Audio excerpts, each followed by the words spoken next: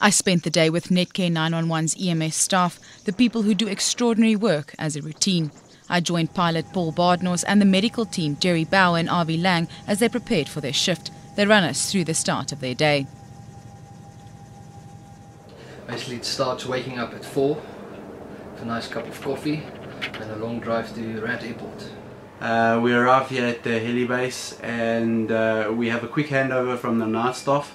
They tell us, if they did anything the previous evening, if they used any stock, if we need to replace anything. We just kind of get a handover, make sure that the helicopter is ready to go. Then myself and Jeremy go out and we check the heli, and we just make sure that everything's in place, everything's on board, and should a call come in, we're ready to go. While waiting for their first call, they get some much needed coffee. The call comes through, a seriously injured patient needs to be transported. Within minutes they are on the helicopter and we take to the skies.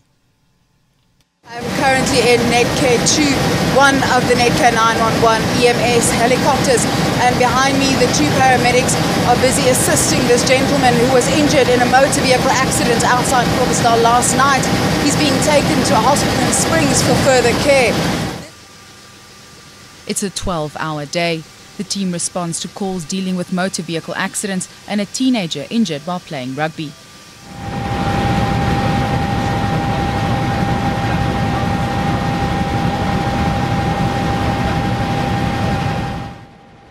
Some flights take only a few minutes, others almost an hour one way. At the end of a very long day, the men who jokingly call themselves the A-Team congratulate each other on a job well done, thankful that all their patients survived.